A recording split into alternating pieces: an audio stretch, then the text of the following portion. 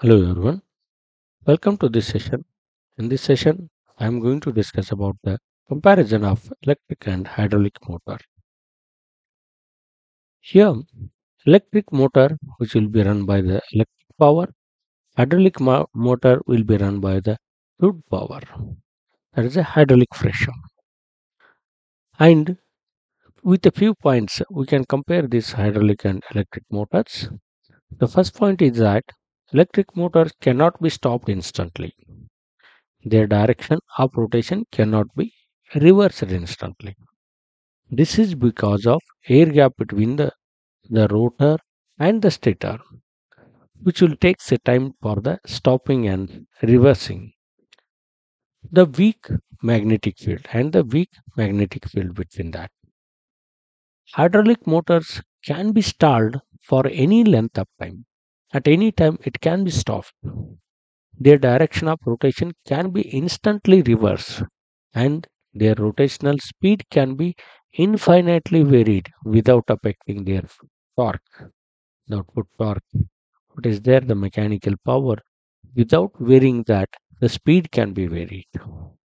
That is a very important thing concerned to this hydraulic motor. They can be braked instantly, the stopped instantly, have immense torque capacity. That is a immense torque capacity is also they will have. Then second point is that electric motors are heavy and bulky. They are heavy and bulky. Hydraulic motors are compact, are very compact. That's one. Those are called as a power packs. That's why compared to the electric motors. For the same power, they occupy about 25% of space required to by the electric motor and weight about 10%. You can see about 10% of the electric motors. And by this reason, you can use them this to getting the power, rotary power, the hydraulic motors. The third point is that the moment of inertia to torque ratio is nearly 100. The moment of inertia to the torque ratio it will be 100. The moment of inertia to torque ratio nearly 1 for this hydraulic motors. These are the points by which we can compare the electric motor and the hydraulic motor, as both are the motors which are producing the mechanical rotary power for the various operations. The next one we'll see that working of this. Here we can see the electric motor which will be worked by the magnetic field. There is a stator and the rotor inside, and by the Faraday's law, when we supply the electricity to the stator, inside a rotor will rotates by the Faraday's law. And that is the principle of operation of the electric motor. And here the principle of operation of this hydraulic motor is that it is a fluid pressure.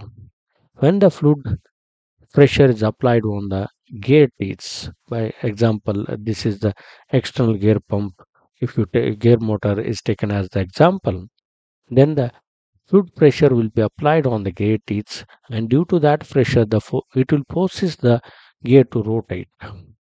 And one of the gear is connected to the external, that is device which is to be operated by the rotary power and by the torque, and that is as the application of this hydraulic motor.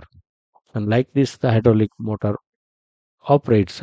The hydraulic motor is having the much more advantages compared to the electric motor, and there the specific applications, in some application electric motor is to be used, and in some applications hydraulic motor is to be used, and there we are going to use. This is the comparison of the electric and hydraulic motors. Thanks for watching. If you like, share, subscribe and comment.